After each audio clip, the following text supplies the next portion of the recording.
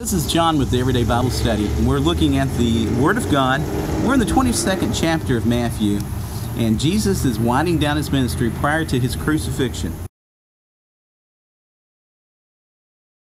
That'll listen to him, and there's many that are listening to him, and we're going to take a look at seeing what the Sadducees have to say to him. And the Sadducees and the Pharisees, various religious leaders, are trying to trip up Jesus, and they're wanting to execute him, wanting to trip him up.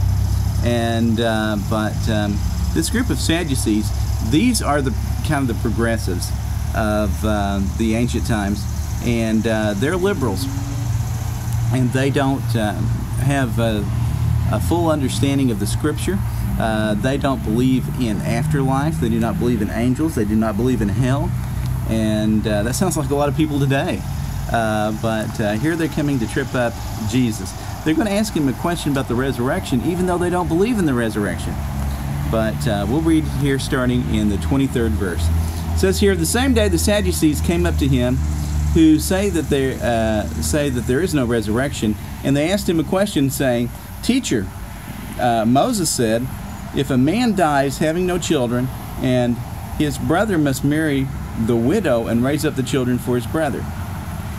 And that was part of the Mosaic law, that to try to take care of the widow, who basically in ancient times didn't have any way to take care of themselves or their children once they had lost their husband, that as an act of kindness, that their husband was to take care of this widow and these children. And said, now they're going to set up a hypothetical situation. It says, "Now there were 7 brothers among us. The first married and died, and having no children, left his wife to his brother, and to the second and the third down to the 7th. After them all, the woman died. Now in the resurrection, therefore, of the 7, whose wife shall she be? For they all had her." And of course, this was a kind of a crazy situation that they were proposing. Probably something that would almost never occur in normal life, but they just passed this woman down among all the brothers, and they all just kept dying. Okay, of course this was nonsensical, but they were trying to set Jesus up to come up with something that he would say that would be blasphemous, or they would not agree with, that they could charge against him. But Jesus said to him, "You are wrong, because you know neither the Scriptures or the power of God." Whoa. That's an interesting way to start off answering the question. "For the resurrection, they neither marry nor are given in marriage, but are like angels in heaven." So he's telling us a real important secret here that they didn't know, and many people didn't know. People now oftentimes don't know, is that in heaven there is no marriage. And what's the use of marriage? Marriage is, of course, a very pleasurable thing, and sex is a very pleasurable thing. But it is its ultimate intention is to raise families, to bring up families, and the family was established before any of the ordinances of the church. Very ancient times, if you look in the book of Genesis, marriage was established, and this was done by God, and so that society would have order. And Jesus talked about marriage needing to be one man and one woman. So when we deviate from that, we're not doing it right. And we're doing it oftentimes in a way that's sinful, to pursue our various lusts. But at least they understood that marriage needed to be between a man and a woman. And so he's telling them that in heaven that there will be no marriage, because we'll have eternal bodies in heaven, and we won't have the need to raise families in heaven. Because everybody's going to live forever that makes it there anyway. And as for the resurrection of the dead, you have not read what was said to you by God. "I am the God of Abraham and the God of Isaac and the God of Jacob." He is not of the dead, but of the living. And when the crowd overheard this, they were astonished by his teaching. So here they were trying to trip Jesus up, and Jesus instead schooled them and told them that this crazy hypothetical situation just really didn't apply to any real world situations, because there was not going to be any marriage in heaven. Of course, they didn't believe in heaven anyway, but they were just trying to trip Jesus up. Now, we're going to see here in chapter 34, he's going to tell them the great commandment. But when the Pharisees heard that he had silenced the Sadducees, they gathered together. They said, "Whoa, we got our opportunity now."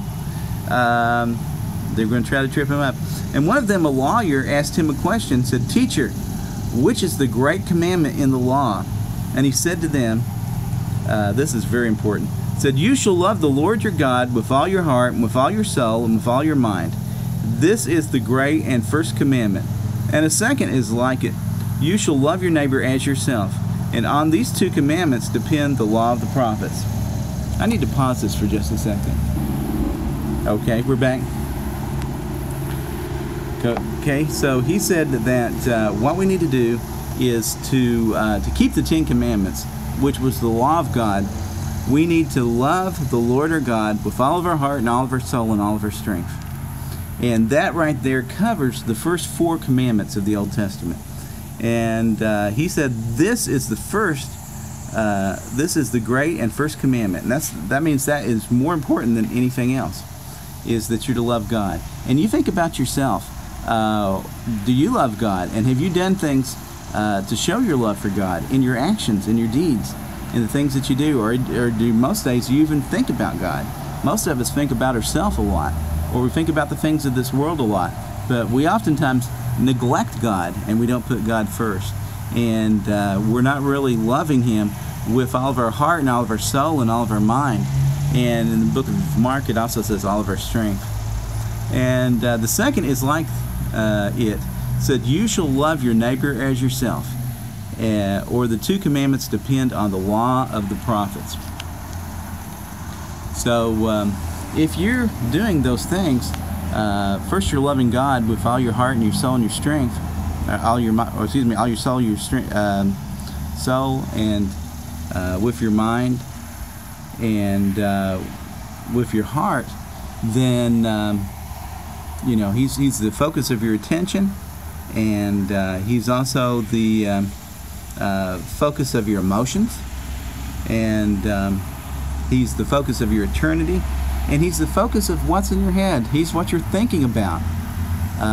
If you love God in all those different ways, and you do this on a frequent basis, then you're keeping that commandment. And the second verse said, "You shall love your neighbor as yourself." In other words, you're to put your neighbor or the people that are in your life above you, and to try to lift them up and to think of them more than you do yourself. And Jesus told his disciples repeatedly that they need to be a servant to each other and servant to mankind, and to not always be thinking about oneself, because the kingdom of heaven, the last will be first and the first will be last. And Jesus is showing us a proper way to live.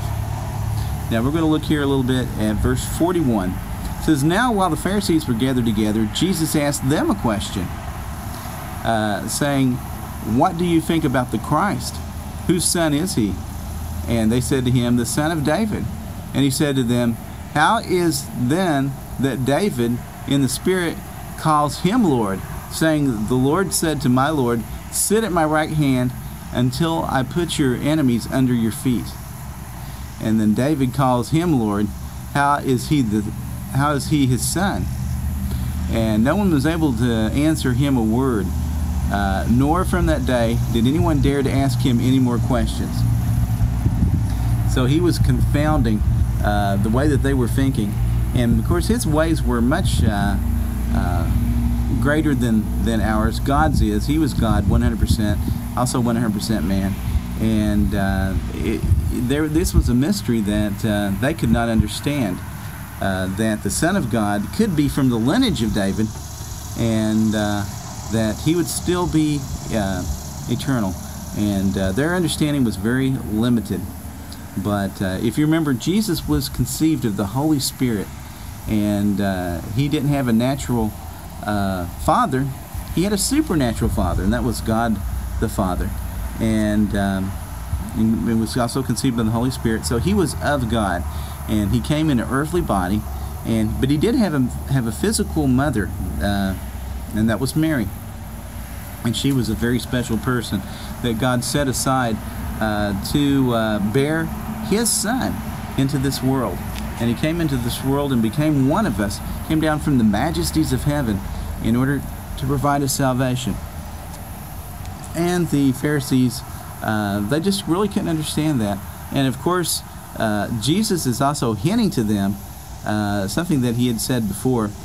He's, in a roundabout way, trying to let them know that He is the Messiah, that He is the Christ. And some of them were starting to accept this. Some of them did not. And some of them were highly offended that He would let them know this information, because they couldn't accept that this person who was in an earthly body could be the Messiah, the one that was promised throughout the ages, be their Savior. But He was their Savior, and He was getting ready to prove that, because He was going to die for their sins, and then He was going to resurrect from the dead and conquer over sin and death and become the Savior of the world to all that would believe in Him. And this is the question today. Do you believe in Him? Do you believe that God sent Him down from heaven in a supernatural way to save us from our sins? And the biblical evidence for this is outstanding. There are so many prophecies that are throughout the Old Testament that were fulfilled only in Jesus. No one else could fulfill them. And if you looked at the statistical information, how likely it would be for somebody to be fulfilling those commandments and those prophecies that are in the Bible, you just couldn't count the number. The number would be too big to be believed. There's a couple of interesting books that you could read about that. There's a book called by Josh McDowell called Evidence Demands a Verdict, and there's another book called The Case for Christ by Lee Strobel. And if you want to pick up those books and read them, it can show you how Jesus was set aside from the beginning to be sent by God to be the one that was provided salvation. And the Bible's real simple. It says that whoever believes on Christ shall be saved. And if you believe that God did this for you, and you're willing to turn away from your sin, or you repent of your sin, and you make a decision to live for God, live for Christ, then you can be born again. You can be changed from the inside out, and God can provide you salvation. So let's pray. Dear Heavenly Father, thank You for Your word, and thank You for this message here today. And we love this beautiful day that You provided with us out here in the nature. And God, You've done so much for us that we do not deserve. But the one thing that You did for us that we most richly do not deserve is the fact that You sent Your only Son to die for us, to take the sins of the world upon Him, and to have those sins destroyed upon the cross through His death, and that Your wrath was poured out on Him so that it not have to be poured out upon us, that He could intercede for us, that He could be the Savior for our sins, and that He could impart His righteousness to us, and that we could be brought into Your family, and that we could be Your sons and daughters. And Lord, we need a Savior, because sins will utterly destroy us and lead us to hell, lead us to destruction for eternity. But we're so glad that You love us enough that You want to redeem Your sins, and You want to forgive us of our sin and provide us eternal life. So we pray that many people will believe on Jesus Christ as their Savior and Lord, and will confess that with their lips and let other people know that they believe, and that they will turn away from sin, repent of their sin, and turn toward righteous living, turn toward You to help them to live a life of holiness. And Lord, we know that You can provide this for us, that You can clean us up from the inside out and make us new creations in Christ. So, Heavenly Father, we just pray that many people will have faith, and they'll exercise that faith, and that You gave them, and that they will believe on Jesus Christ as Savior and Lord. This we pray in Christ's name. Amen. Well, thank you for joining us for the Everyday Bible Study today.